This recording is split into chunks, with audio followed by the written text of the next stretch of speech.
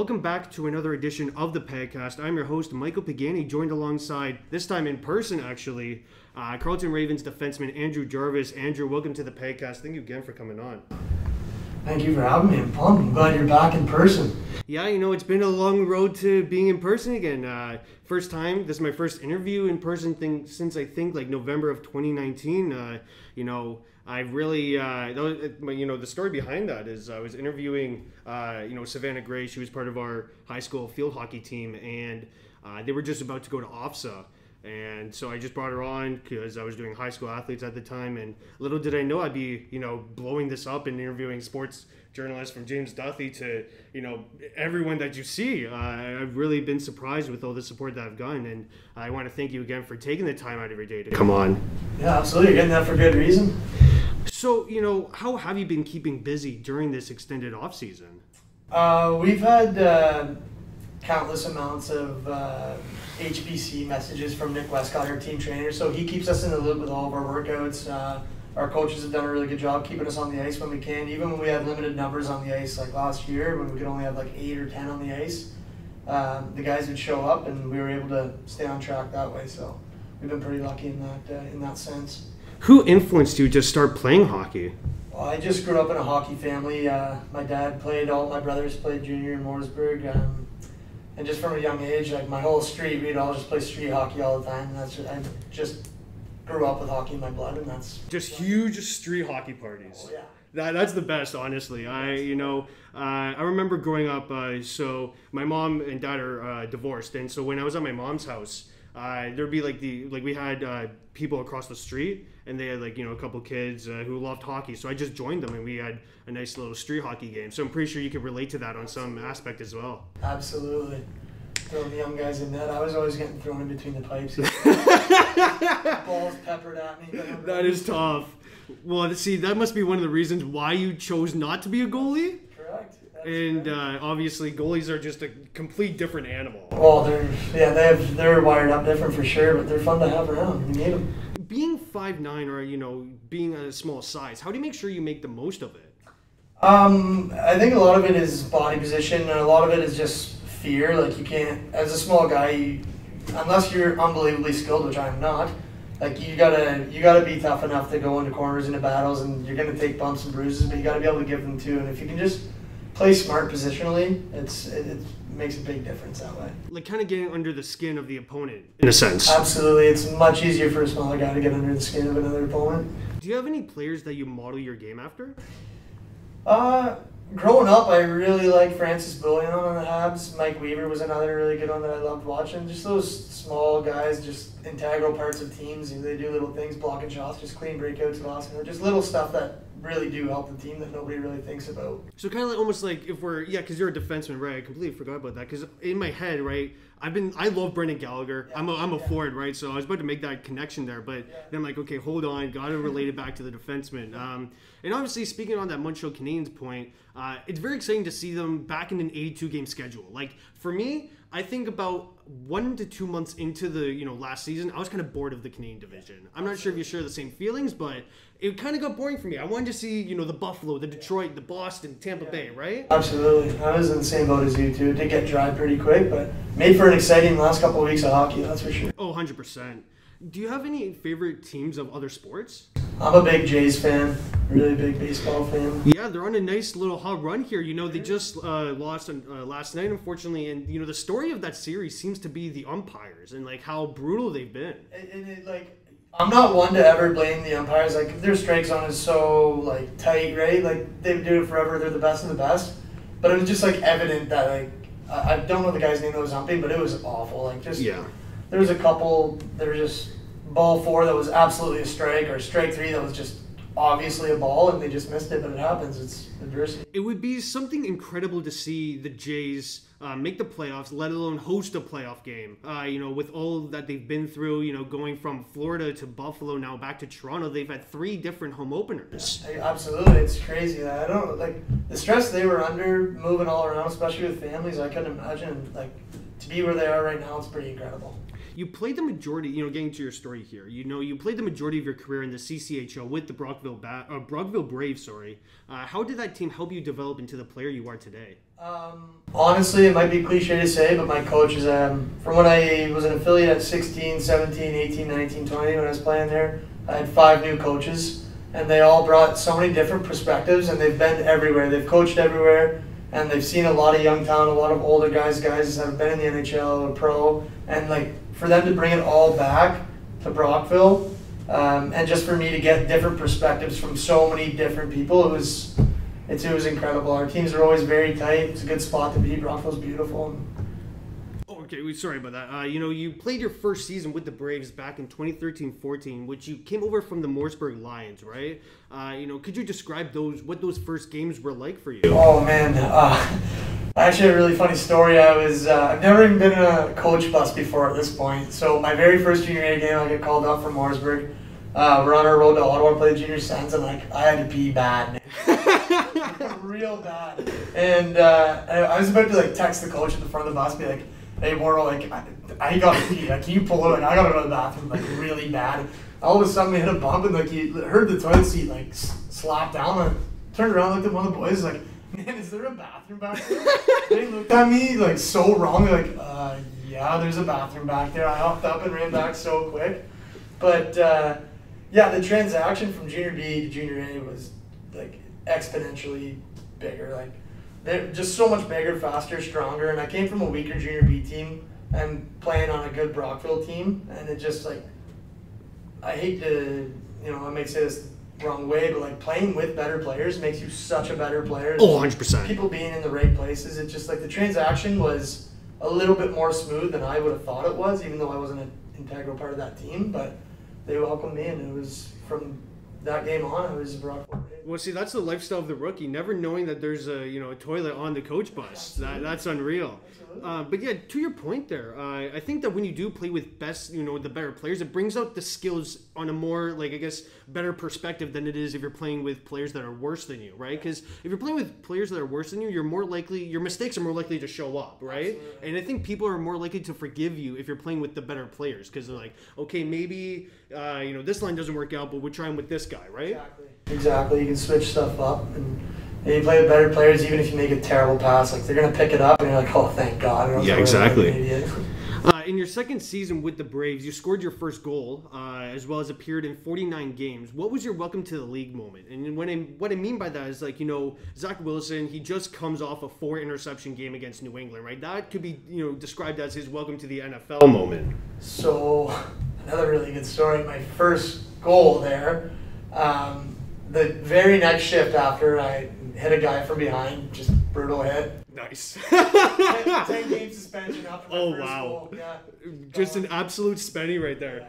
That is unreal. So not only do you, I guess it's a good moment that you finally, it's a monkey off the back, right? Because in the previous season, you probably had some struggles there getting adjusted, right? Which is fine. But then now you score your first goal and then you get handed a 10-game spenny. That's unreal. It was different, that's for sure. I felt so bad. Poor guy was taken off on a stretcher, and thank God he was okay. Yeah, exactly. Cautionary reasons, but still just not what you want to see, especially in my first little stint there. You also appeared in 5 playoff games that season. How do you use the energy, I guess, overall throughout your career to, from the fans to your game? Yeah, in Brockville, our fans were phenomenal.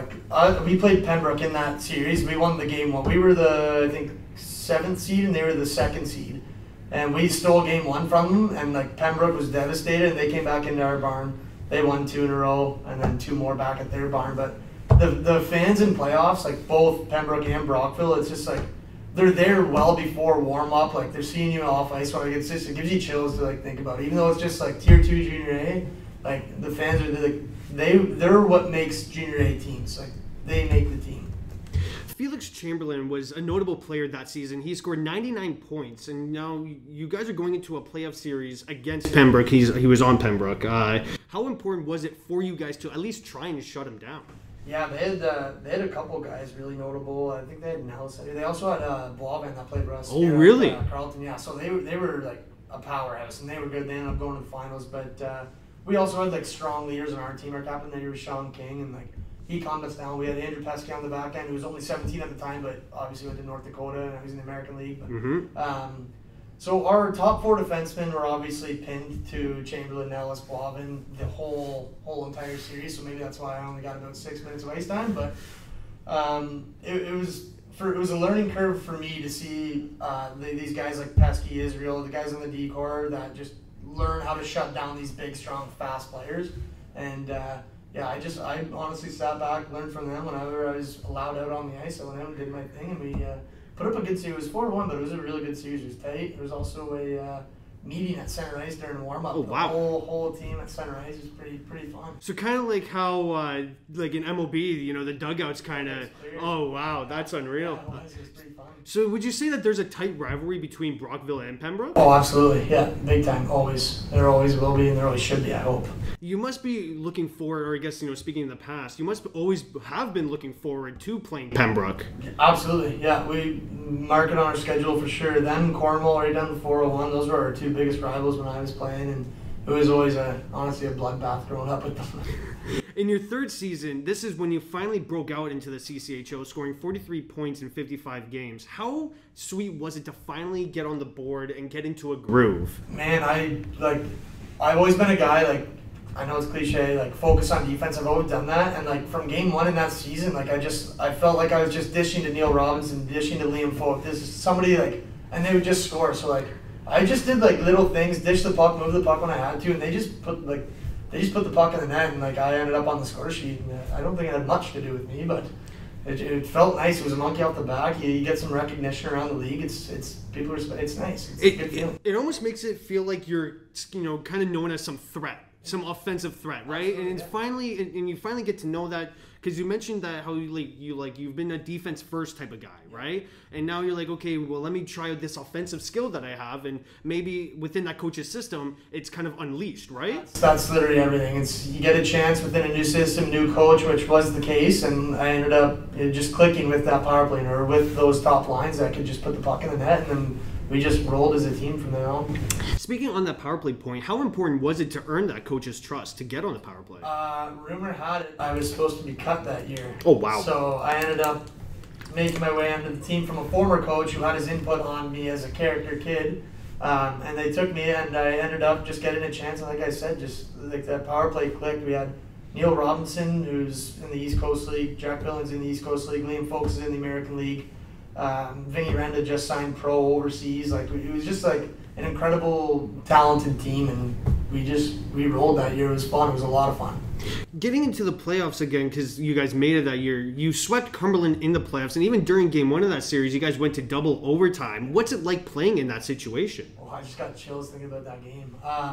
It was incredible. Every stride you took, you're just skating straight up. Every muscle in your body is just tense straight up. You're cramping, but I remember the goal clearly. It was Liam Folks that put it in for us in double overtime, and that was a sigh of relief. And then we just, from there on, again, we took 3 straight from Cumberland. Even though we probably shouldn't have, we did, and that's just the way it is. And that was a fun series.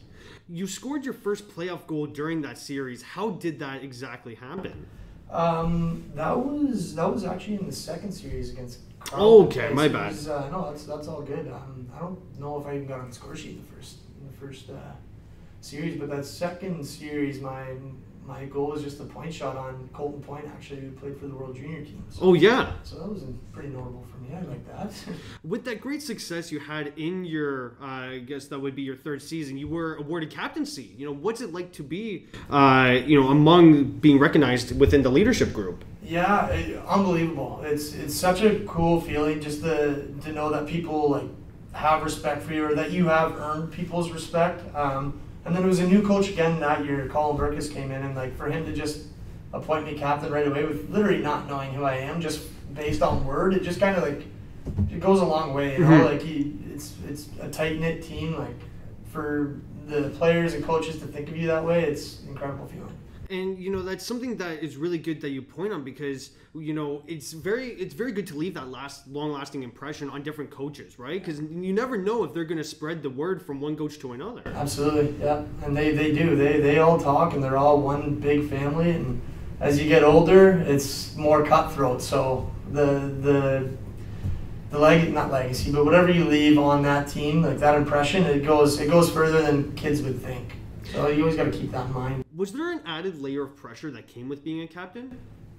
In Brockville, taking over from Jack Billings, yeah, because Jack Billings was one of the best leaders I've ever had. And like, I just tried to mimic whatever he did. The things that he said, the things that I learned from him are literally how I try to lead today. Like, there was added pressure, but after training camp, stuff like that, like, things were established. This is the way it is, and it was easier. It was a good transition from there. In your final year with Brockville, you scored 37 points in 50 games. You set a career high in goals with 12. What does it mean to achieve that accomplishment? The points just came from having a good team again. That team was incredible. My 20-year-old year, we had a couple 16-year-olds come in, play massive roles.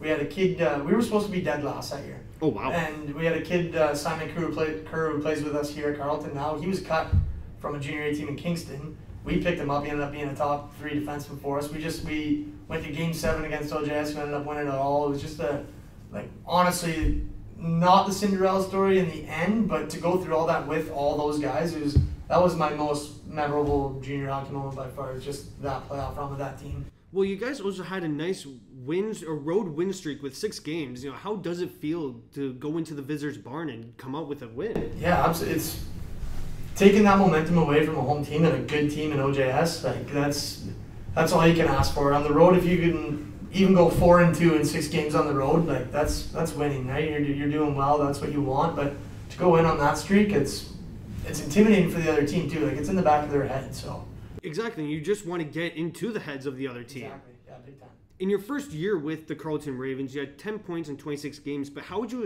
describe the adjustment you had to make from coming, as a junior A player to the university level? I didn't think I was going to get a sniff on the ice my first year. Even after my first preseason game, the coaches literally just asked me one-on-one, how do you think he played? And I was just like, oh man, like, that was awful. Like, I'm so sorry that this is what you got out of me. And they're like, oh, I thought you were in a good position. I thought you were this and that. I'm like, oh, okay. Well, I'll do that again then, I guess. And really strong team again. Carleton always has, like, it's an unbelievable hockey program. We always have strong teams. But that team, my first year, very tight, like, big goal scorers. We had big goals our first year. We ended up making it to nationals, obviously, and it was just an incredible experience from Carleton that year. What was that experience like, going to nationals? Unreal. We got there a little bit early so we could enjoy like the scenery around Lethbridge. Beautiful rink that we were in. It's run so professionally. Like, you get there, you have your little your pass on, walking in through the door. People are like taking pictures. It's a different experience. It's pretty cool. It's different. In the playoffs, it is a best-of-3 series. How does that change the dynamic of when you try to game plan against other teams? Oh, it's nuts. It's bounces. That's what, like, you got to come focused from warm-up to the end of the game. It's one bounce can literally boot you into the playoffs, and who knows, maybe bounces went our way, but teams that work hard, they get those quick breaks. It's just the other way and gone. And if you got to generate your own lucky bounces. Absolutely. That's hard work does that for you. You did actually play in a do-or-die Game 3 against McGill, that playoff run. How do you shake off the nerves that come with that? Well, we went up 2-0 and we were like, oh, we got this in the bag, of course. Anyways, McGill comes back out in the third, scores 2 quick on us, end up going to overtime, and Jared Stay, beautiful shot from the slot, just sent us to nationals. Ended up clinching a playoff berth, and off we went. That's actually pretty wild that you guys would take them nonchalantly, because like everyone knows that the 2-goal lead is the worst lead in hockey. Absolutely. And you have perfect experience of that. Exactly. It was just phenomenal.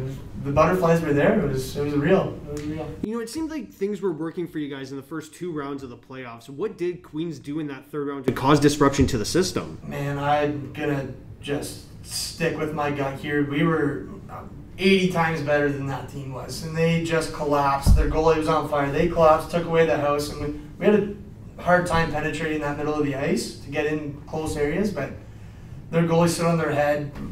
Made timely saves, I'm assuming. Oh, it was both games. The first game was like 52-20 shots for us. The second game was 40-25 for us.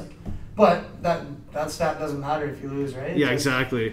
But no, they played as a tight team, and they figured it out. They ended up winning the OUA, so what can I say?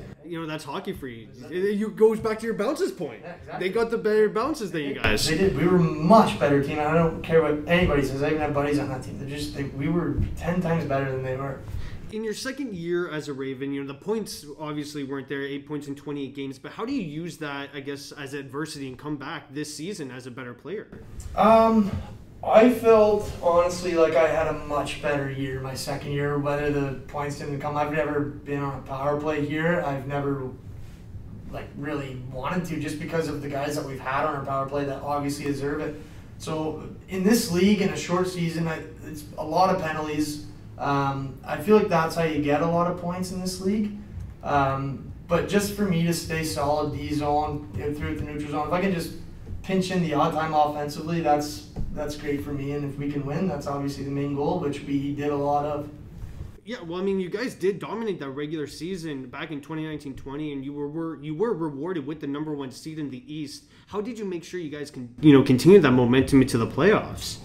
Well, we did against RMC. We continued that in. They're a hard-nosed team. And then second round, we got just injury riddled. I think the first game of the second series against Concordia, 3 of our top 6 defensemen were out before overtime. Oh, wow. So we had to move a forward back. The next game, we had a couple of our other defensemen in that hadn't played in a little while, and kudos to them, they played unreal.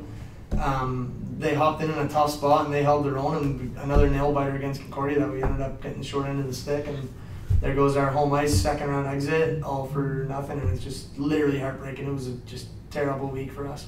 You must have been grateful, though, that you did get your season finished, Absolutely, whether it was in a losing fashion or not, because we all know that the coronavirus shut down everything. Everything, yeah. Nationals got shut down 1 game into it. It's just my heart breaks for those guys that got to go to Nationals. Mm-hmm. It's not easy to get there. They got there, and to be sent home the way they did it's too bad. It's really too bad.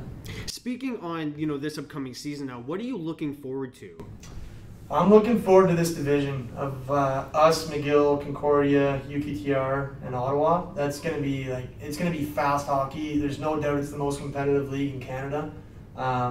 And our team, our returning guys, our leaders, with our new rookies, even the second-year guys that have never played, they're good.